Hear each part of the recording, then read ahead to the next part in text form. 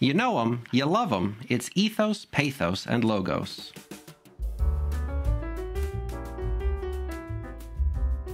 Well, hey there. We've been talking about Aristotle's Rhetoric for all this time, and we've finally made it to Book 2. So, if you've been following along this far, then you already know that Aristotle defines rhetoric as a tool for finding all of the available means of persuasion in a given situation. You know that Aristotle does not follow other philosophers in viewing rhetoric as a bargain basement knockoff of philosophy. Instead, he views it as its own thing, trying to accomplish different tasks. You also know that Aristotle defines three main genres of rhetoric, dealing with decisions about the future, judgments about the past, and evaluations of the present. And by now you'll be up to speed in knowing that Aristotle spends a good chunk of his text describing the common patterns for persuasive arguments. But now we get to talk about what may just be Aristotle's most famous and enduring contribution to the study of rhetoric: the three artistic means of persuasion: Ethos, Pathos, and Logos. And by artistic, or what some translations call entechnic, we mean that these artful means of persuasion require some technique or skill. These are in contrast to the inartistic or atechnic means of persuasion, like contracts or witnesses. You don't really need skill in order to bring them into an argument. That is, you don't need to do much to persuade somebody that your neighbor has cheated you for sending you 10 crates of pineapples when they signed a contract saying they'd send you 50, and you don't really need a lot of technique to bring in a witness who says that they saw the colonel headed to the conservatory with a candlestick. So the artistic means of persuasion are not called that because they're more beautiful, but rather because they require some kind of artfulness or skillfulness in understanding a situation and adapting to it accordingly. And according to Aristotle, they tend to work in three main ways: through the emotions, through reasoning, or through perceptions of character. So that's what we're going to talk about in today's show. We'll begin by talking about each of them individually, and then we'll finish up by talking about why all three are necessary and useful elements of effective persuasion. And we'll continue to do what Aristotle did by highlighting what it is that makes rhetoric a unique and useful discipline, and not just the questionable cousin of philosophy. So let's do it.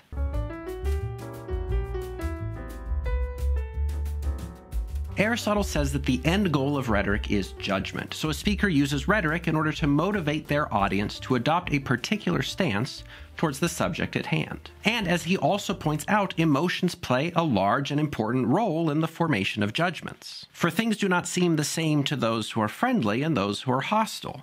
To one who is friendly, the person about whom he passes judgment seems not to do wrong, or only in a small way. To one who is hostile, the opposite. So prosecutors aim to augment your negative feelings towards the accused, advertisers try to associate their products with your fond memories and aspirations, and activists do everything they can to get you to empathize with polar bears. Now, before we go any further, it's crucial to recognize what pathos is not. First, pathos is not about what people resort to when they can't make a good argument. Nowhere does Aristotle say that emotions are a cheap way out that you must use when you've run out of good statistics. Instead, he addresses emotions first and spends almost as much time talking about them as he does reason. Second, pathos is not about manipulation. People, often those with backgrounds in science and philosophy, like to say that the emotions are a tool for the unscrupulous to manipulate the weak-minded public. Well, not only does that reveal an attitude towards the public that is a little rude, but it also ignores the fact that it was Archimedes who streaked through town shouting Eureka, and Carl Sagan who waxed poetic about our pale blue dot. Even in the discourse of those coldly rational disciplines, emotions still play a large and fundamental role. So the idea of pathos attunes us to the ways in which emotions influence the formation of judgments. Really, it's about accepting and working with the objective fact that people are subjective. People have emotions, and we're operating outside of practical reality when we try to ignore them. Another thing we often get wrong about emotions is thinking that they're only at play when we're making somebody cry or whipping them up into a pitchfork-bearing mob. Those are maybe dramatic examples of emotions at work, but they're rarely or ever the actual goal. In fact, one of the most effective and useful applications of emotion is to make sure that your audience cares about what you have to say. And you can accomplish that by something as easy as telling them why it should matter to them. And that's important because a lot of people only express their opinions in terms of what's important to them. The reality is that your audience doesn't need to know why you care about the subject. They need to know why they should care. Additionally, it's about getting your audience into an emotional state where they will be willing to listen to what you have to say. So yes, you might be full of righteous and justified indignation, but what are you going to accomplish if you you start hurling out accusations and alienating your audience? What happens when you drive away the very people whose cooperation you depend on? So Aristotle spends a good amount of time talking about various emotional states, describing their nature, causes, and relevant contexts. In other words, Aristotle's work on emotions suggests that you're going to need a basic understanding of anger in the event that you ever come across an angry audience, and that you'll probably want a basic understanding of the feelings of friendship if you're ever going to forge a functioning collaboration. But with all due respect to the author, I think Augustine of Hippo captures the most useful essence of pathos in one of my favorite lines of rhetorical thought. We often have to take bitter medicines, and we must always avoid sweet things that are dangerous. But what better than sweet things that give health, or medicines that are sweet? The more we are attracted by sweetness, the easier it is for medicine to do its healing work. There's no rule that says that medicine only works if it tastes bad, so why not make it palatable?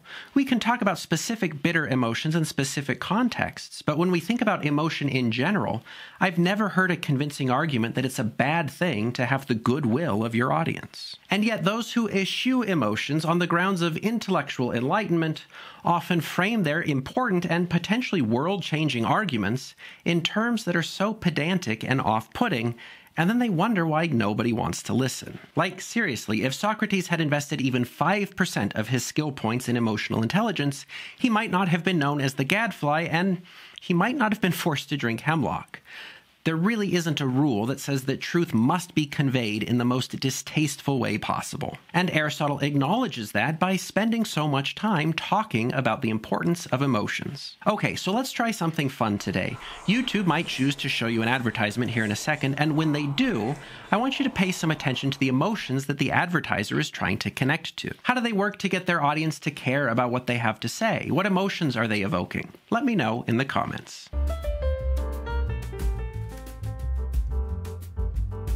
When it comes to ethos, Aristotle says, there is persuasion through character whenever the speech is spoken in such a way as to make the speaker worthy of credence. The Greek word ethos refers to character, so ethos comes down to showing your audience that you are a person of good character, or that you are trustworthy. And again, before anyone starts on the old claim that rhetoric is about appearing to be trustworthy while you secretly manipulate people, that's not what we're talking about. Ethos is about showing your audience that you are, in fact, worthy of their trust. And the idea that good moral character is essential to the practice of rhetoric is not isolated to Aristotle.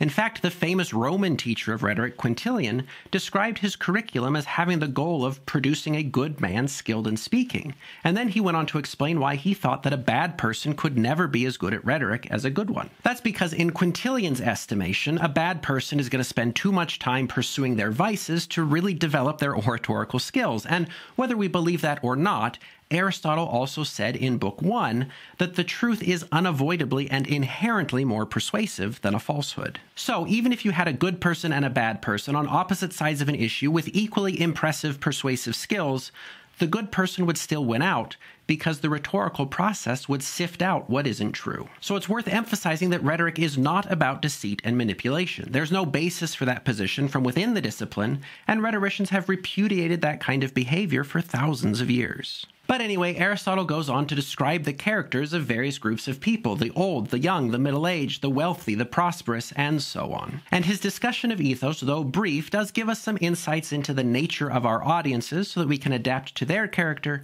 but also understand how they might perceive our presentation of our own character. A common problem of ethos is one that I see often when students come to me while they're working on a persuasive paper. More than once I've heard someone say, I'm just a first-year college student. Why should anyone listen to what I have to say? And it's a reasonable question. As relatively young and inexperienced writers, what reason would an audience, especially a more experienced, more wealthy, or more powerful audience, have to listen to their argument? Luckily, Aristotle writes that ethos is something you have to establish in the speech itself. So you can't just point to the fact that you have a PhD and expect people to trust them, nor can you rely on your mother's quoted conviction that you are, in fact, a good person. Instead, you need to demonstrate those things in the moment, and that's one of the major reasons that academic writers cite sources. It's not just to bring the facts to your argument, but to show that you're the kind of responsible and trustworthy person who's willing to put in the work of doing that research. And for writers who have reservations about their qualifications, that's the simplest fix. Do the work and then show your audience that you've done it. You don't have to be the most knowledgeable person to show that you're trustworthy. Because after all, as Aristotle writes, there are three things we trust other than logical demonstration. These are practical wisdom and virtue and goodwill. So we can show we're trustworthy by just having all of the knowledge. We can write infallible logical proofs or throw so much data at our audience that they can't do anything but agree. But that's not the only way. Sure, you can get somebody to trust your cookie recipe by telling them all about the Maillard reaction and sugar ratios and evaporation rates, but you can also do it by telling them about how you've made the same recipe for decades with excellent results. Practical wisdom is not worthless, and it's a good way to build trust. Or if you recognize somebody as having unusual and unfailing virtue, you may be willing to trust them without them needing to make a formal moral argument first. And while your mother could cite clinical trials while dosing out your cough syrup, it's more likely that you're willing to trust her just based on her unfailing goodwill towards you. And that wouldn't be wrong. That would be a trust that's verified by experience rather than by abstract logic. As with emotion, the rhetorical approach to trust recognizes the wide range of human experiences and motivations. It's not about confining your audience to a narrow rationality. Instead, it's about recognizing where they are and then making your own adjustments in order to establish a meaningful connection. Maybe like whoever created this next advertisement.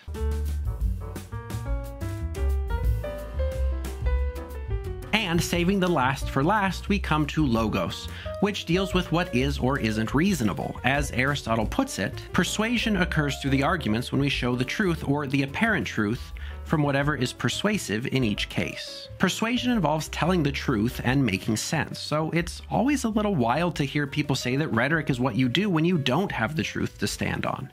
If rhetoric could happen in the absence of truth, Aristotle wouldn't have spent the most time explaining logos out of the three. But it is important to recognize that rhetorical reasoning and philosophical reasoning are different things, and Aristotle makes that distinction clear in his own terminology.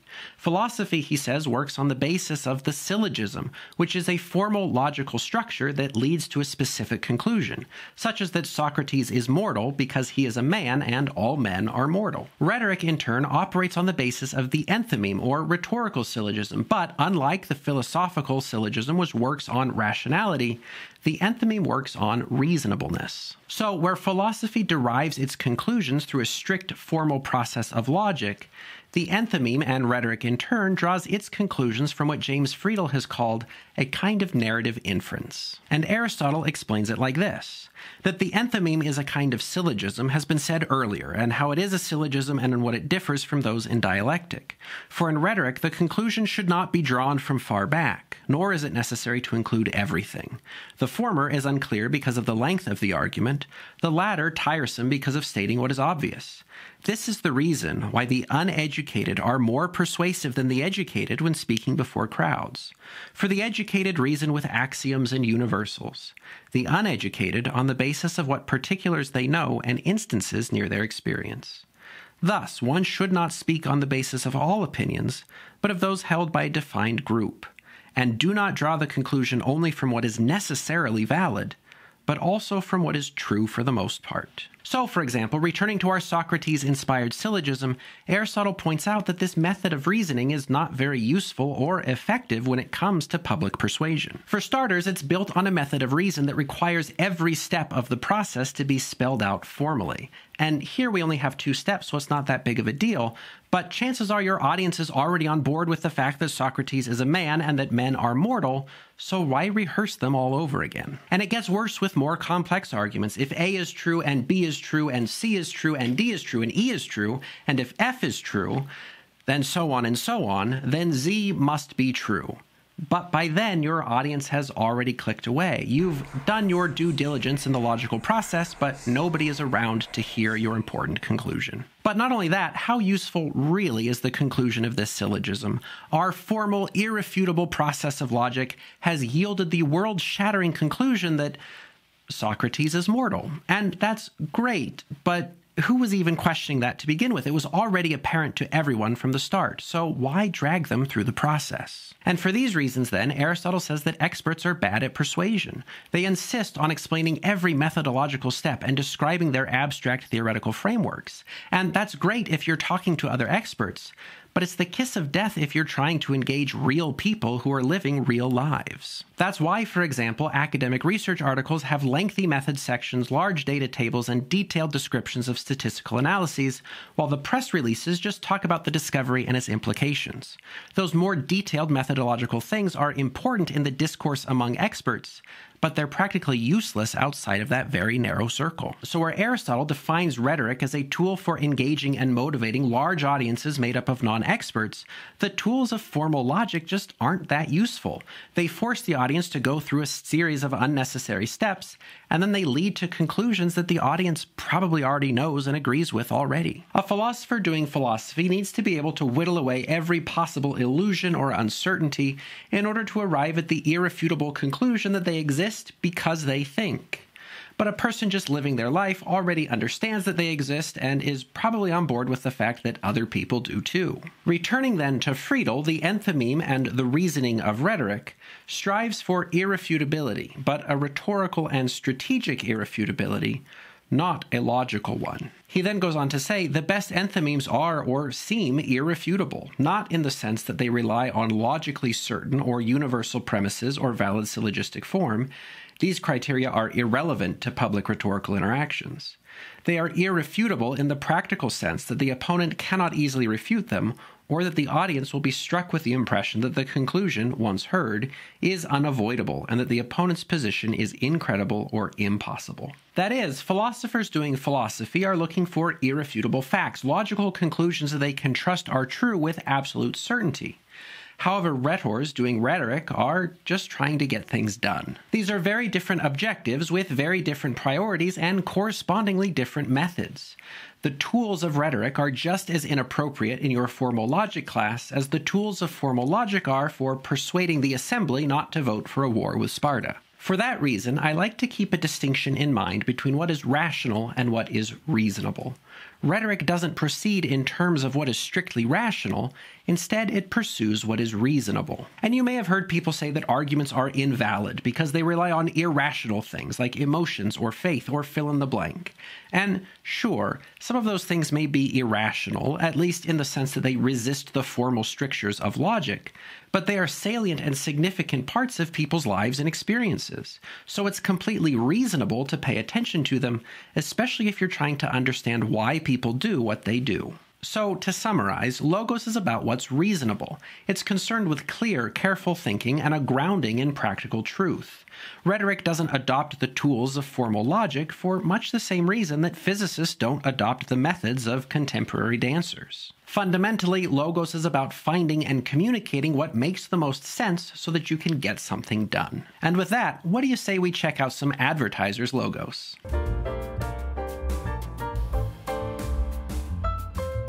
Okay, we've talked about a lot, but this is where it gets good, and it's also why I wanted to talk about all three of these things in one video, so thanks for sticking with me. First, we often talk about these three tools in isolation, and it's common for me to hear people talk, for example, about advertisements using ethos, pathos, or logos, as if you could do one without also doing the others. Even a highly pathetic public service announcement about adopting dogs that shows a lot of weepy hounds in cages will have to use some kind of logos. It has to make sense on some level, and they'll have to establish trust in some way, or else the announcement will fail. So all three are working all the time. One might be foregrounded ahead of the others, but they're all still there. And that's a good thing because they all correct for each other. Your argument becomes more persuasive when all three, reasoning, feeling, and trusting, are working together in harmony. And that's the genius of this framework in my eyes. It recognizes that people are complex and that a whole range of things plays into people's motivations and decision-making.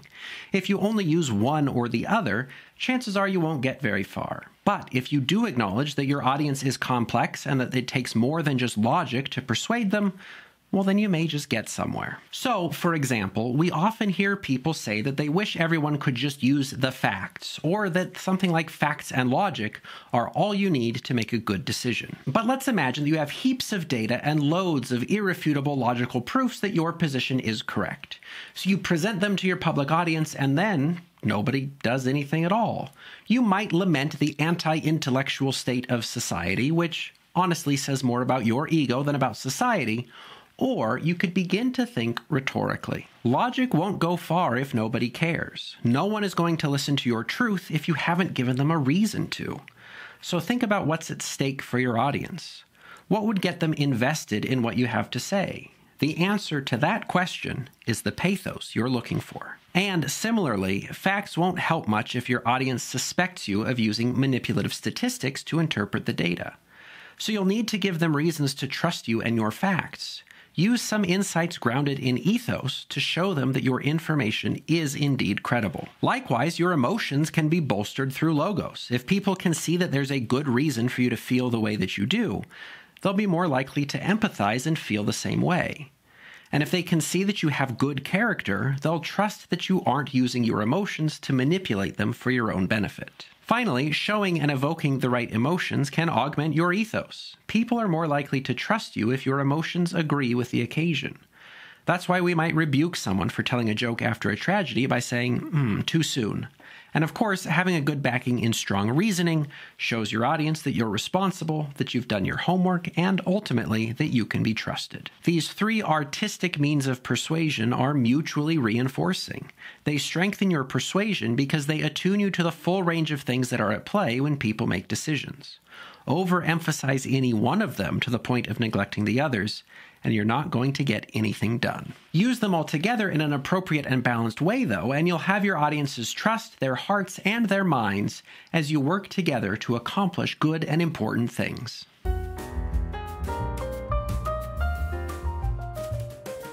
Well, hey, that was fun, if not maybe a little longer than our usual adventures.